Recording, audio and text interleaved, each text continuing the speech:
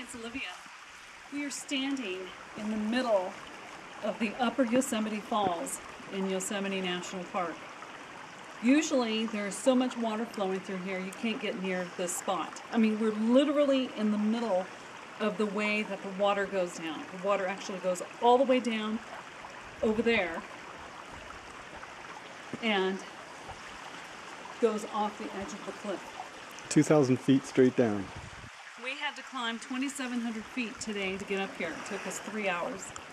And we are totally amazed at the view and how it looks without all the water flowing down. You can actually go swimming in this pool ahead.